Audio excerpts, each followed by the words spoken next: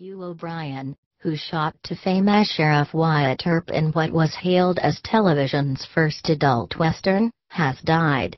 He was 91.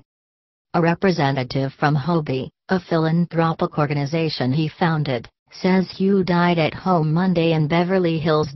Until the life and legend of Wyatt Earp debuted in 1955, most TV westerns were aimed at preteen boys. Wyatt Earp was based on a real-life Western hero, and some of its stories were authentic. It made Hugh a star. After the show ended in 1961, Hugh continued to work in movies, television and theater until the 1990s. He also made his mark in philanthropy in 1958 as founder of the Hugh O'Brian Youth Leadership organization, which continues to bring together promising high school students for leadership seminars. Hugh O'Brian, who shot to fame as Sheriff Wyatt Earp in what was hailed as television's first adult Western, has died. He was 91.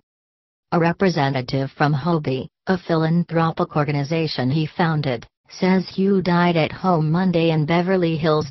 Until the life and legend of Wyatt Earp debuted in 1955, most TV westerns were aimed at preteen boys. Wyatt Earp was based on a real-life Western hero, and some of its stories were authentic. It made Hugh a star.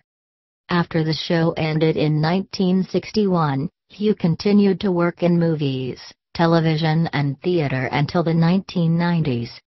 He also made his mark in philanthropy in 1958 as founder of the Hugh O'Brian Youth Leadership organization, which continues to bring together promising high school students for leadership seminars. Hugh O'Brian, who shot to fame as Sheriff Wyatt Earp in what was hailed as television's first adult Western, has died. He was 91. A representative from HOBY,